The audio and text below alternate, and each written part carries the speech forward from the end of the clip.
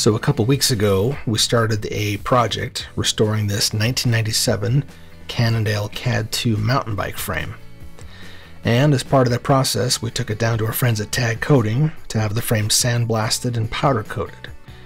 And I thought today, as part of this restoration, we could talk briefly about identifying older bikes and coming up with some great resources for where you can find original parts and information about the bike.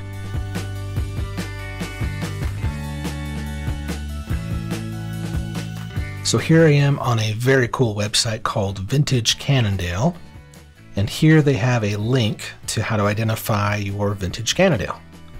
So looking down at the older bikes here, I figured mine was from mid-90s, and knowing that I had a series of numbers in 4 different sections, I was able to look it up. My initials here are J and then K. So this bike was manufactured in 1998 in the month of November, and then the frame code number here tells me what model the bike was. They even have links for helpful tips for restoration, where to find hard to find parts, even the paint numbers and the grams. I mean, this is pretty cool stuff. Here is even the derailleur hanger, so you know which one went to which bike. I was able to find mine through Wheels Manufacturing, which makes third-party replacement hangers. So if you're looking for more information on restoring vintage bikes, specifically Cannondales, this is a great website here called vintagecannondale.com. Well, the day has finally arrived. We have our Cannondale CAD 2 frame. It's been freshly powder coated in this beautiful black with pearl-like finish. And we're going to build this thing up into a beautiful mountain bike.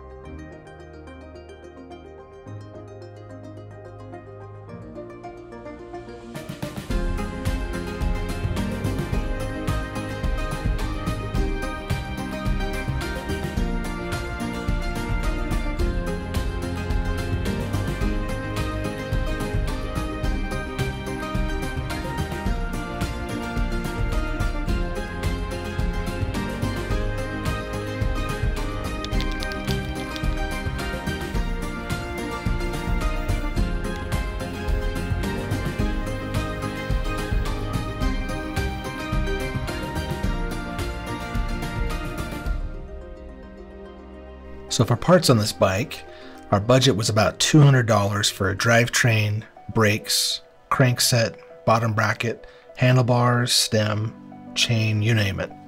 With an additional $200 to find a used fork and to sandblast and powder coat the frame. A few months ago, Damian Romero reached out to me from California. He said he'd been watching my channel since last year and wanted to donate a frame to me that he didn't have parts for. And because this is a large size frame, it was going to work perfect for my brother-in-law. So Damien, thank you so much. Also a huge shout out to Matt Harding on Facebook Market for giving me a good deal on this RockShox Hydra coil that we put on the bike. People often want to know what tips the scale as far as putting money into a bike, whether it's worth fixing or not. And outside of sentimental value, when I can rebuild a bike and paint it for under 400 bucks, that to me is a great deal. And anyone that's interested in collaborating on a bike project with me, Whether it's your own bike project, or even if you just want to donate used parts, this is the part I love about the YouTube channel, is having a chance to interface and work with people that want to rescue an old ride or bring back an old classic to life. So if you've got a project waiting in the garage, please don't hesitate to reach out. And if you have a donation you'd like to make, I'd love to work with you. Finally, one more shout out to one of our sponsors, Mark Cycling. The pedals and the grips you see on this bike project were donated by them. If you're in need of some good platform pedals or just a good set of replacement grips, I'll leave some links for them in my affiliate below. Even at full retail price, these are a great bang for the buck.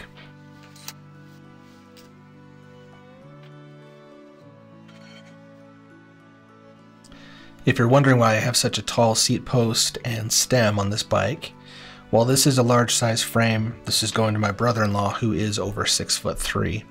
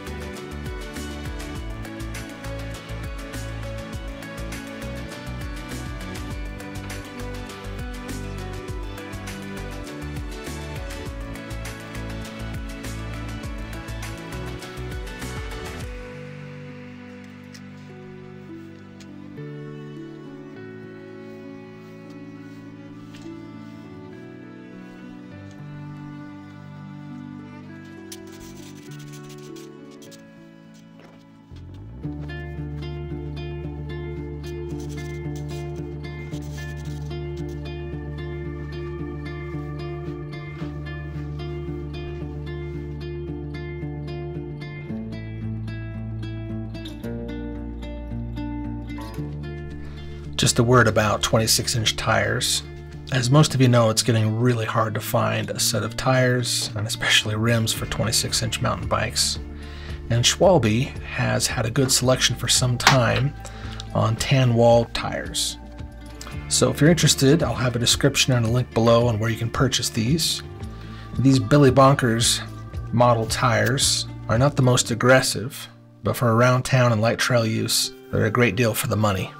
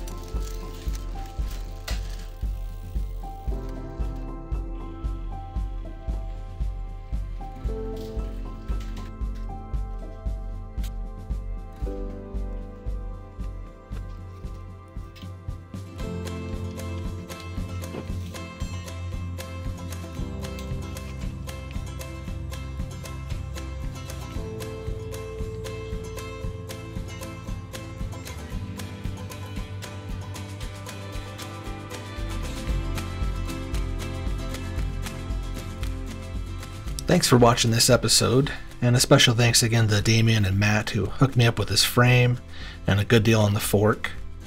This, for me, is really what this channel is all about, is giving bikes a second chance.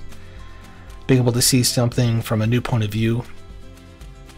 If you wondered why we didn't go back with the original plum purple color of the bike, my brother-in-law's favorite color is black, white, and silver. And I hope we managed to get a little bit of everything on this bike for him.